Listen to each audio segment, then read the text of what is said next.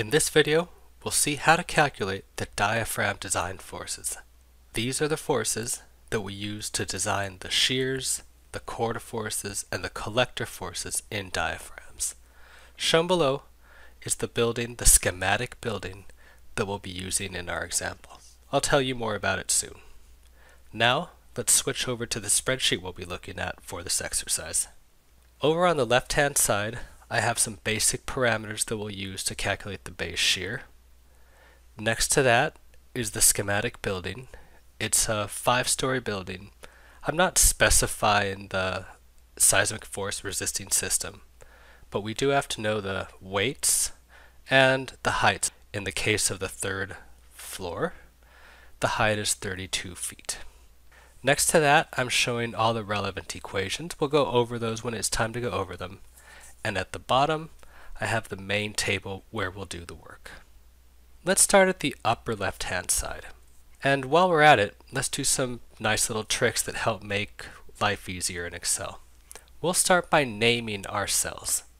I'll come over here and name the cell SDS.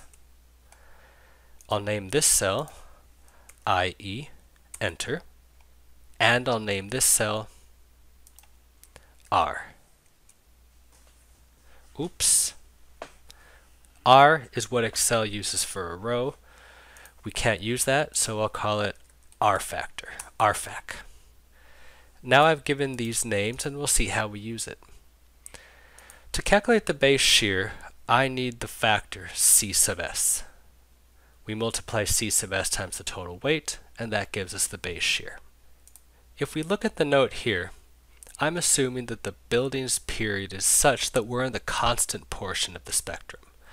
If that's the case, C sub S is equal to SDS divided by R, the R factor, divided by the importance. That's C sub S. And the shear is equal to C sub S times the total building weight. Well, let's look at this table a little bit more. We have each level in one column, the height of each level in the next column, the weight of each level in the other column. You can see that these weights correspond to the weights that are given in the diagram. Here, I'm simply summing all the weights from the previous cells. We'll name this cell, now that I have it calculated, C sub S, and the shear is equal to C sub S times the total weight, or 420 kips. Let's continue calculating the seismic forces for the seismic force resisting system. Here I'm calculating the term H times W. If we look over here at this note, I'm assuming that the K factor is equal to 1. Recall, as we can see in the equation over here for calculating CVX, that H is raised to a factor K depending on the period of the building. We're assuming in this calculation that the period of the building is such that K is equal to 1, and that's not unreasonable for a 5-story building. So we multiply H times W with no K factor, do that for each cell, and add in the total in this cell. CVX is equal to W times H for each story times the total down here. So if I look at any given story, that's the equation.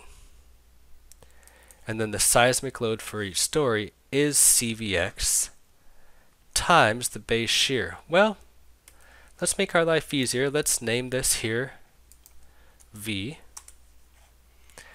and then Fx, the shear on each level, is CVX times V. Copy this down,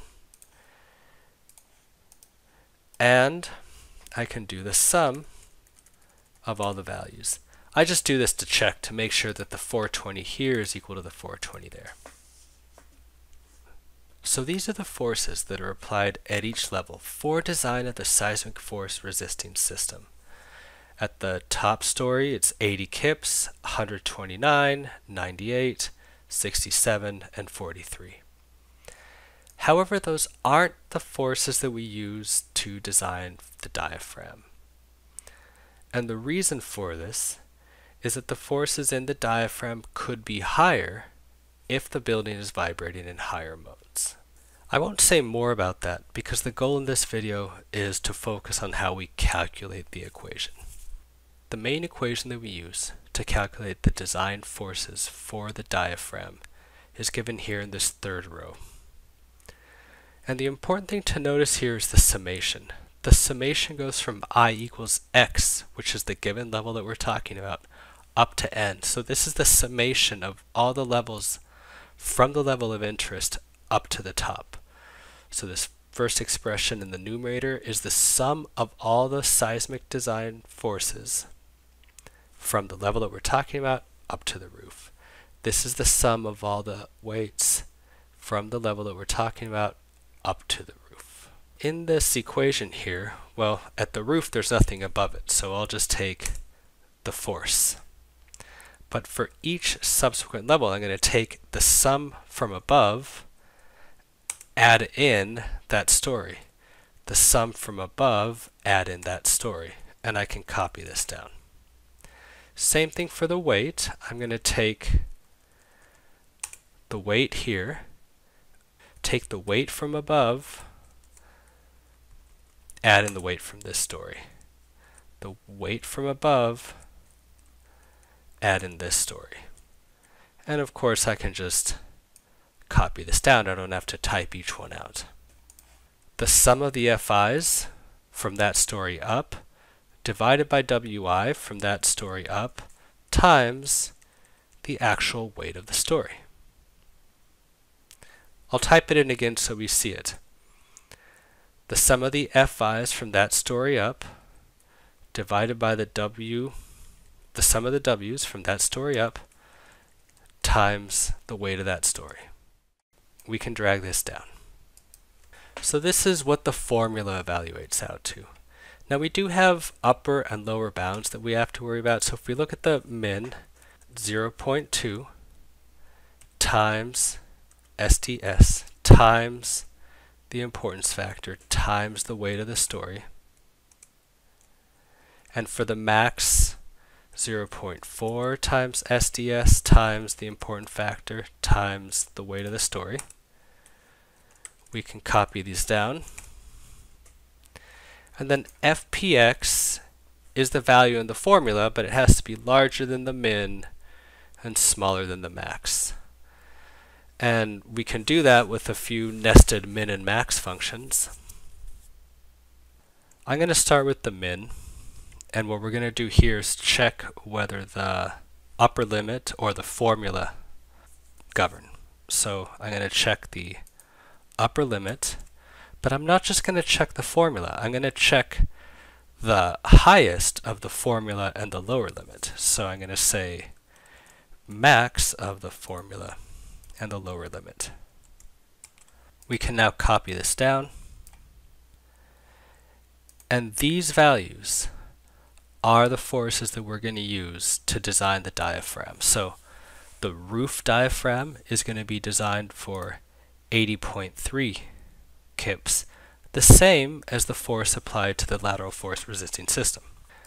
The diaphragm will be designed for 140 kips, that's given by the formula, and that's larger than the force that is applied to the lateral force resisting system. The third story is given by the formula, that's also larger than the force for the lateral force resisting system.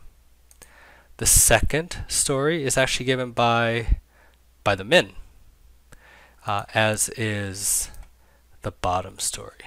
Those are larger than the values that are applied to the lateral force resisting system. So in this exercise, we've seen how we calculate the design forces for the diaphragm, for shears, for chord forces, and for collectors. Subsequent videos will show us how to calculate those specific design forces based off of the FPX that we've calculated here.